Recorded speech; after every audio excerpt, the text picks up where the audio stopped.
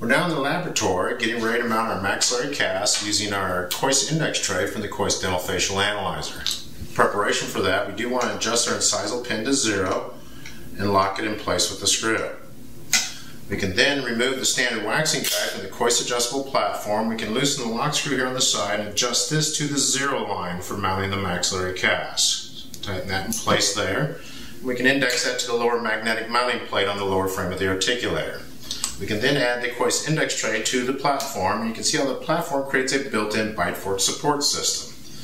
We then add our cast into the indentations onto the index tray. And if your cast happens to want to tilt back a little bit, we do have little cutouts here on the side of the platform where we can take a rubber band and we can put this over the cast and it'll help hold that in place during the mounting procedures. We can then add the mounting plate to the upper frame of the articulator. We can add some plaster to the mounting plate and to the study cast, swinging this around, making a connection of the upper model to the upper frame of the articulator.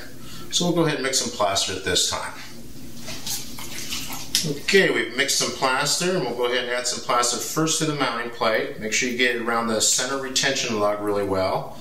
We want to go ahead and fill the plate up because we also have some retention tabs along the outer edges of the plate. We'll add a little bit of plaster to our model here.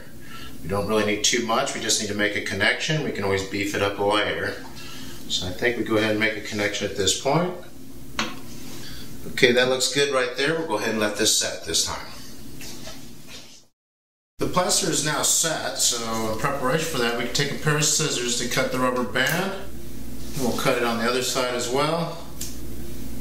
And before we remove the cast or open the frame, we do want to release the centric latch so we can hold the lower frame down and lift the model straight up out of the Kois index tray. This will prevent the incisors from being broken off by the little wall in the front of the index tray. We can now remove the Kois index tray, which is a permanent Facebook registration record. We can add the patient's name and date and maybe use that at a future time. We can go ahead and remove the Kois adjustable platform, and we can now go ahead and mount the lower cast at this time.